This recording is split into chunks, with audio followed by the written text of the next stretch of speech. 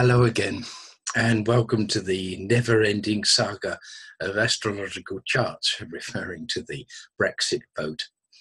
I did one on January the 15th and February the 15th, and we are following the same line of approach, which is an horary astrology approach to event charts. We look for the motion itself. The forward motion from the government is shown by the ascendant, and the against that particular motion, or those forces which counteracting or arguing against it, are delivered by the seventh house and its ruler. And what we do is we balance up. We see which one is stronger, whether it's the seventh or the ascendant, and we judge accordingly. And whichever one is stronger or gains ascendancy and strength, that is the one that we choose. And so whether it's going to be the eyes lobby or the nose lobby, which is the seventh, we will see when we come to examine and analyze the Brexit vote chart, which will take place today at 2:30 p.m. on the 29th of March 2019. Before that, however, I would like to take a look at Teresa May's chart and the transits that are occurring today, and see what that has to say about the situation that we'll be encountering later on today. So bear with me while I bring up that chart.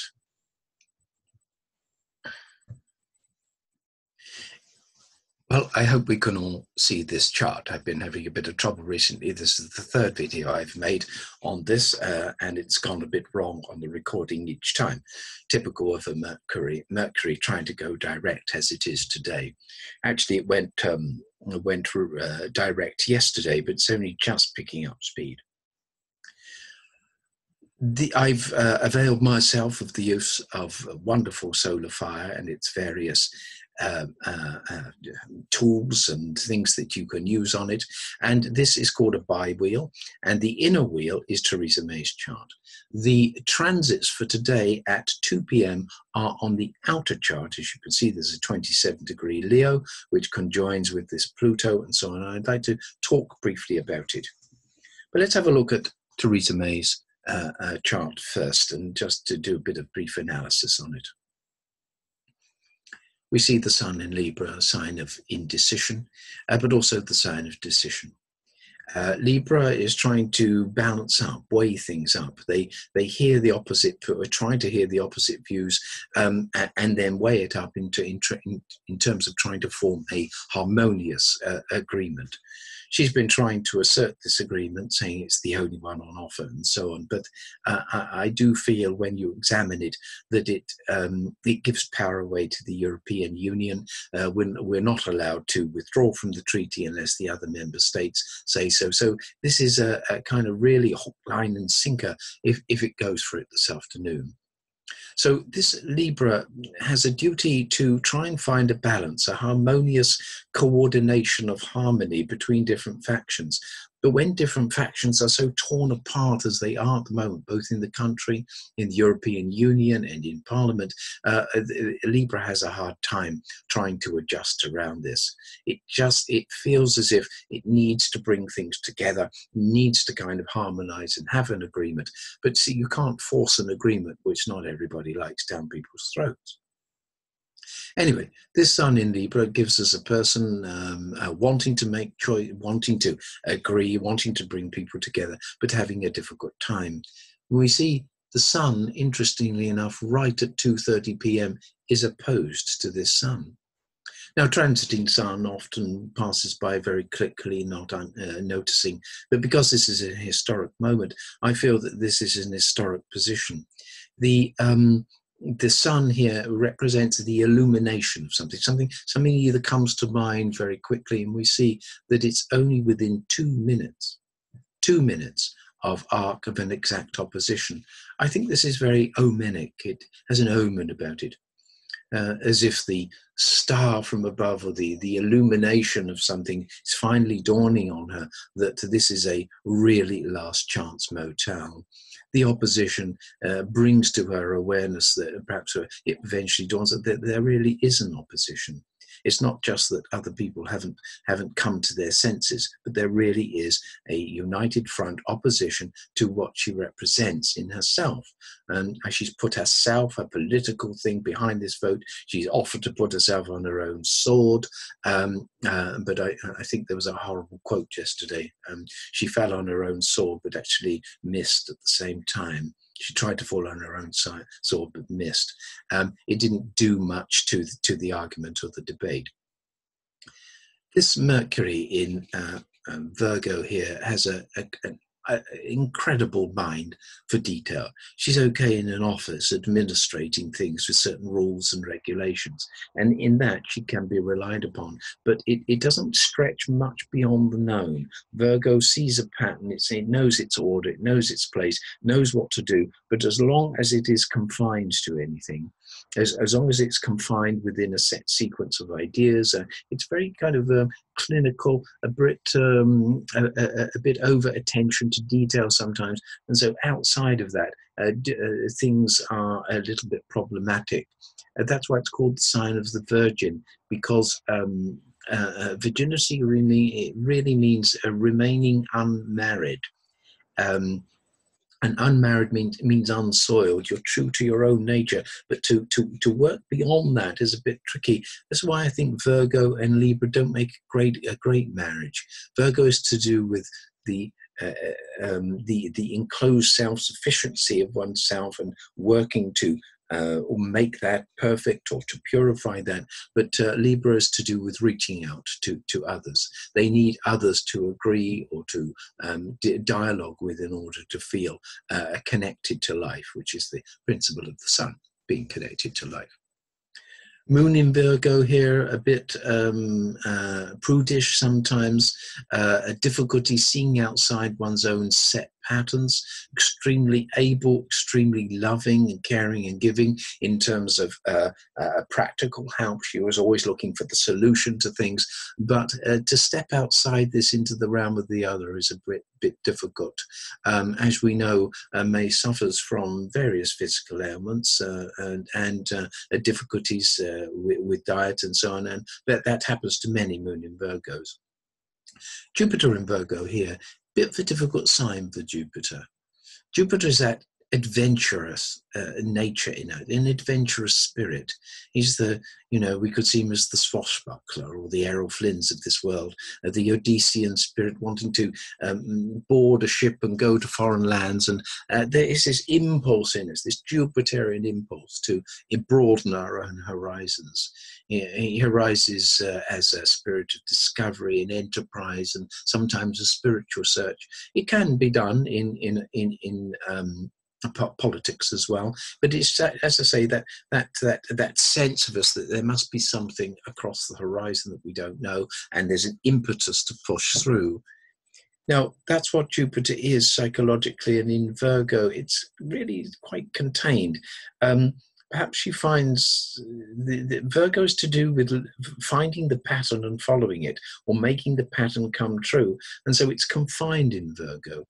I would say a phrase that comes to mind is you can't see the wood for the trees. The trees are interesting and you can see the way they are and you can name them and classify them, all very Virgoan things. But to move beyond, to see the whole collection of what Jupiter is, to see the broader picture of things, is very difficult for Jupiter and Virgo. So here's a person lost in detail.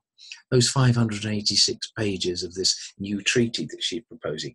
Make no doubt about it, there's no doubt about it. This is a treaty signed with the EU that we're trying to do, that she's bringing to the House of Commons. Okay, there's a brief thing there about those planets. This Pluto square to Saturn and the Venus square to Saturn, a person who doubts her own worth and has had to prove it to others. A sense of that her own aesthetic, her own attractiveness, her own likability is going to be confined, or a person could go around with an inner script with Venus, Saturn, saying, "Well, I'm not likable enough, so I'm going to have to prove it. I'm going to have to work very hard." It's a kind of inner inferiority, a self-doubt in one's own attractiveness or likability. Her aesthetic tastes, though, are very much connected to Leo. So there is this underneath need to be seen, need to be valued, need to be found attractive, need to be found as valuable. And her aesthetic taste, we can see coming out in the things that she wears, particularly around the neck. They're a little bit overblown sometimes, rather like Leo, larger than life. Or we think that those, well, personally, I think they don't quite fit, but I'm no, I'm no guru of fashion, as you can see. So anyway, but what this does, this moon Pluto here, is it means the exposure of one's real emotions has to be kept under wraps. This moon squares Saturn too from across signs, you know, this inner confinement, this, I often sense that May is squeezing her inner emotional sense, and it comes out in Virgo, it comes out in particular ways in what she says. She tries to keep things together, but inside there's an emotional frustration, perhaps an emotional fury, and she sees her end is nigh, and this Saturn in Scorpio defenses come to her defense and start to be stubborn and a bit very, very powerful, always says no, won't see anybody, confining, because one of the great fears of Saturn in Scorpio is emotional vulnerability. When they're emotionally vulnerable, they feel they're going to have to die. This is a very powerful placement of being in touch with the survival instinct, and emotional evaluation brings along, emotional expression, should I say, brings along all of the emotional doubts about survival and so on. You know, both her mother and father died, I think, within a course of a couple of years. Her father died in an accident, I think a car accident. Her mother died of cancer. And very often we can see a person go through deep emotional experiences. However, it makes a person very aware that survival is, she's entered the political jungle, let's say, and survival is always, one has to keep an eye on it. Can be very paranoid, and things like that. So this attempt to keep things in a narrow, confined things where she can control them, control the emotions, control other people, this is all to do with this placement. Now I'm going to stop there with the analysis of her chart and look a bit more at the transits. Mercury here, well, it's in 16th degree of Pisces. And for those of you who may not know, the new moon was actually 16 Pisces. Whenever a transiting planet hits the new moon degree of the month, something in that gets charged up. It's like plugging into something, and then it comes alive. And so we can see here, this is in her 10th house, the house of career. And I think something is going to be said about her career. She finds this Mercury is opposed to Jupiter. Her vision of this detailed 586-page document is being opposed. It's as if the national debate is on. She's being seen by, so say, things, and she should probably being seen by everybody worldwide. And I think this Mercury conjunction, the new moon point, gives it an extra boost, an extra energy. But finally, there's an opposition. The voices are in opposition. And even though the voices are all mixed and problematic and nobody knows where there's any directness at the moment, it's a very confused time. Nobody knows even whether the European Union will allow us more time or to revoke Article 50 or whatever. I think they're getting a bit fed up. But this Mercury is very powerful. It opposes Jupiter, and Jupiter in May's chart is the opposition, is her sense of the open enemies of the 7th house. So we have this Sun opposed Sun, and this Neptune also opposes Jupiter. It's been my experience with Neptune transits that it's about letting go rather than hanging on. Neptune brings or starts to fluidize or make things so watery, and so this Jupiter is starting to slip through her fingers. Water, you can't hold anything; it slips over, leaves a wet taste, but a wet feeling. But Neptune is saying, "Let go." It has spiritually, it's got a lot to do with surrendering to life. It's okay, well, just put yourself in the river and let the Tao take you where it will.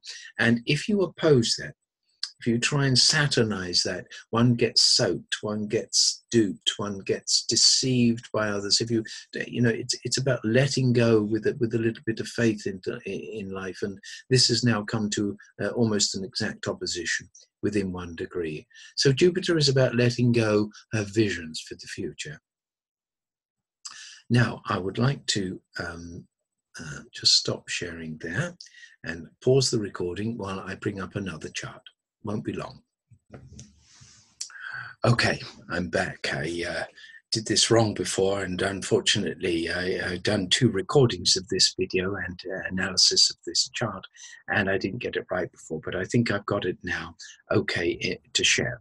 What we're going to look at now is the event chart of the actual vote. That is at 2:30 today, and we're going to do the usual thing of looking at the 7th house and the 1st house and weigh up what this chart is saying. So I'm going to hopefully share this now, if I can, and hopefully we can bring this up and share this. What I am now hoping is that you can all see the Brexit withdrawal vote. And I'm going to apply some orrery rules and explain what I'm doing. Straight away, when in any orrery chart or any event chart, you look to the ascendant, and if it's less than 3 degrees or more than 27 degrees, you know that something is at the very beginning stages of something, so it hasn't got much strength. But here we see the fading star of the sun. This is the Leo. It's rather like an old has-been actor who's come out and is doing a rather last performance on stage, and they're kind of a day in the sun, and but it feels as if it's all rather spent. The energy of the sign is in the 28th degree here. There's not much doing to it. So this is the last performance, really. That's how I'm reading this. It's very omenic. There's a sense of last chance motel about this. And we know what fading stars are. They can be over glamorous and over dramatic and so on. You know, this is the glorious Swanson last days of. So what we have here, and if you notice, if you remember from Teresa May's chart, the god Pluto sits right on here, and her Venus.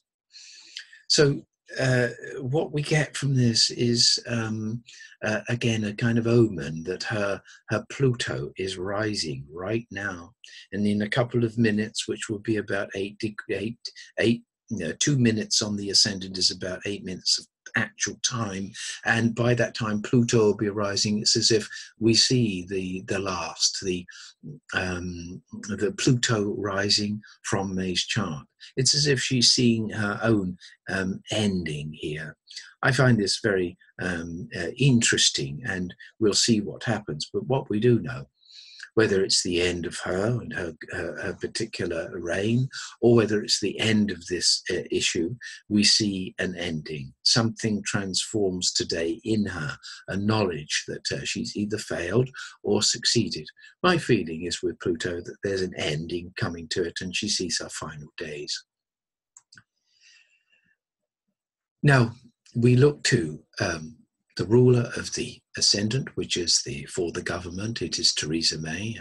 Her sun sign ruler Venus is conjunct this, so it represents her quite strongly. But we see the sun, although it in Aries, giving a good fight, giving a good showing, still punching for her own convictions. It's in the 8th house, which again is a picture or the image of a funeral parlor being laid to rest, or morgue, or whatever you feel. It's concealed, it's defeated. 8th house in many ways is the house of loss, and so the energy here is lost. It's in Aries, yes, so it doesn't give up. There's a kind of an attempt that I fought to the last, but this imagery of the sun alone, apart from Chiron, it's moving off that now, and it really isn't very well aspected. And a sun, not well aspected, is a sun alone. its connections to others have been severed or is distant. It doesn't feel very powerful. It has no real allies in a way. And so this sun is rather weak. That's the for, or the ayes lobby for her particular amendment vote. And although I think there is some strength in being a weak sextile to this thing here, and the weak sextile to a part of fortune, the dispositor is strong in the 10th house. I don't feel the dispositors and a weak sextile to the part of fortune gives it very much hope. The 8th house position says it all in a way. Let's have a look to the 7th house, the against, whether the vote is going to be actually given a block or a stop on it. We again see Saturn here. We saw this in the first one with the 17-degree ascendant on January the 15th, and we saw Saturn. Saturn is still in its own sign, very powerful in its own sign. And even though this isn't particularly aspected well, it's past the sextile of Neptune, but it is powerful in its own sign. And we see that the moon, the mover of events, always in events or orreries, the moon represents the motion of the matter. It brings it a body, it brings a kind of motion on. Well, with about 5 or 6 degrees away, it was conjunction Saturn. That means that the moon contains or somehow carries the energy or the dynamics and the meaning of Saturn forward. This is the no vote. This is the opposition. The solidarity to do with Labour and so on. It's a kind of a mixed vote here in the House of Commons, the group. And it takes it on. And what does it take it on to? You can see this is at 24. And there's that powerful Mars that we talked about in both charts, of particularly the February 15th, when it was in the 8th house. And it was exactly trine to Saturn. So Mars gained very powerful ascendancy. It's the sign of independent battle, as there's been a kind of obstinate, a dynamic disapproval of what's gone on. And although I think there may be this Neptune, this Mercury-Neptune makes it predictably impossible to tell because it's so mixed in, probably lots of people are saying one thing, they mean another. There's a lot of deception, a lot of cloak of confusion, I would say, around this. In general, we find that this moon is taking the no vote onto Mars. This is called a translation of light. It translates the power of the no onto Mars in the 10th house. This is the final victory. This is the final challenge, if you like, and we can see this. Mars is square to the ascendant, almost exactly. It's as if this Mars is challenging, it's square, it says, no, I'm the most prominent planet, I am the most elevated planet, and whatever Mars represents here, which I think is the no vote, the obstinate vote, it's in the sign of its fall, but it connects Pluto, but also this Saturn onto it. I feel that this Saturn, yet again, has the more positive strength as opposed to the Sun, which has virtually none here, alone and lost in the 8th house. If we needed any other things, we could see this Venus here, which is exalted in its own sign. It's a kind of pleasant place to be, and again, loans a kind of benefit. Remember, Venus here is called the lesser benefic, and if it's in a sign of its dignity, it offers a powerful strength, if you like, to wherever it's placed. So the benefit, I think, yet again, is going towards 7th house matters. And so the final judgment here is, yet again, the withdrawal vote is going to be voted down. I think there's a lot of talk behind the scenes, and there'll be some confusion about, as I say, what people are saying. But nevertheless, that is my final judgment about this, yet again, this third Brexit withdrawal vote. Just come back out there. What I've attempted to do in these recordings is to both look at the psychology and some of the politics, but my attempt has been to see whether astrology could say anything, whether these significances in our imaginations and what we bring to the chart, it's all in our imagination, of course, but to see whether it has actual any validity in real life. We've been looking at signification, and if the chart seems to reveal through its symbolism what the event is, it gains a kind of power to portray a kind of oracle or a portentous a series of symbols which somehow link to the situation. So I hope that anyway, my attempts to amplify some of this system and some of the symbols in relation to the event today will be interesting to those viewing this recording. And I've recorded it at 12 minutes, 28 past 12. And so I'll be releasing this on YouTube as soon as I can. Okay, well, I hope you found it interesting. Comments would be very nice, but I'll see you another time. Bye-bye.